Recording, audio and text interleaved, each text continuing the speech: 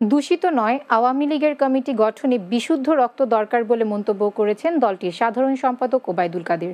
সকালে ঢাকা দক্ষিণ স্বেচ্ছাসেবক লীগের ত্রিবার্ষিক সম্মেলনে যোগ দিয়ে বসন্তের কোকিল এনে দল ভারী না করতেও নেতাকর্মীদের প্রতি আহ্বান জানান তিনি। বুলবুল আহমেদের প্রতিবেদন। সকালে রাজধানীর ইঞ্জিনিয়ার্স ইনস্টিটিউশনে ঢাকা দক্ষিণের স্বেচ্ছাসেবক লীগের ত্রিবার্ষিক সম্মেলনে যোগ দেন আওয়ামী লীগের সাধারণ সম্পাদক ওবায়দুল কাদের। এতে জাতীয় পতাকা উত্তোলনের মধ্য দিয়ে সম্মেলনের সূচনা করেন তিনি। পরে ইঞ্জিনিয়ার্স ইনস্টিটিউশনের অডিটোরিয়ামে প্রধান অতিথির বক্তব্যে কাদের বলেন, দলে কর্মী সমর্থনের অভাব নেই, তাই বিতর্কিত ব্যক্তিদের কোনোভাবেই দলে স্থান দেওয়া হবে না। আমাদের পার্টিতে দূষিত রক্ত আমরা চাই না। দূষিত রক্ত বের করে দিতে হবে, বিশুদ্ধ রক্ত সঞ্চালন করতে হবে।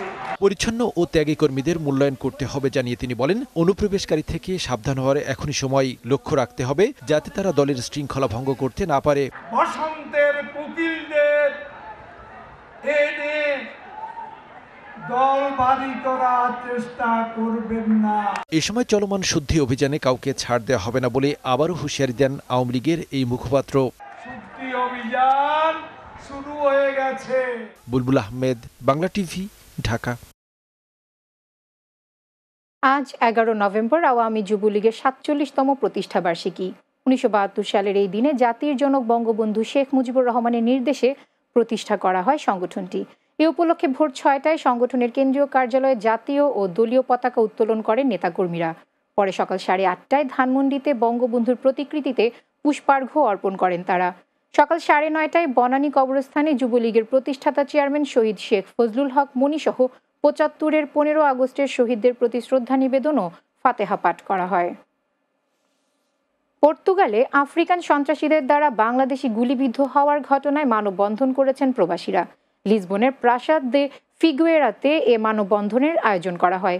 ঘটনার সুষ্ঠু বিচার, আহত হাবিবুর রহমানকে সহায়তা এবং প্রবাসী বাংলাদেশিদের নিরাপত্তার দাবিতে ব্যানার ও ফেস্টুন হাতে মানববন্ধনে যোগ দেন শতাধিক বাংলাদেশি।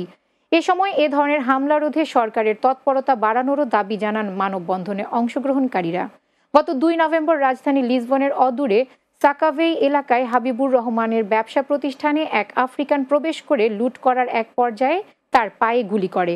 পরে সাও জোসে হাসপাতালের চিকিৎসকরা জরুরি অপারেশনের মাধ্যমে তার এক পায়ের হাঁটুর নিচের অংশ কেটে ফেলেন।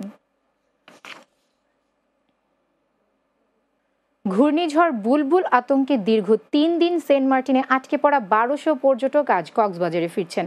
সকালে টেকনাফ নৌজাহাজ ঘাট থেকে 4টি জাহাজ সেন্ট মার্টিনের উদ্দেশ্যে ছেড়ে গেছে তাদেরকে নিয়ে আসতে। বৈরী আবহাওয়া ও সতর্ক সংকেত থাকায় টেকনাফ সেন্ট মার্টিন 3 দিন নৌযান চলাচল বন্ধ ছিল। ফলে সেখানে প্রায় 1200 পর্যটক আটকে পড়েন। আজ আবহাওয়া স্বাভাবিক হওয়ায় পর্যটকরা নিরাপদে টেকনাফ জাহাজ ঘাটে ফিরবেন বলে জানান টেকনাফ উপজেলা নির্বাহী কর্মকর্তা রবিউল হাসান।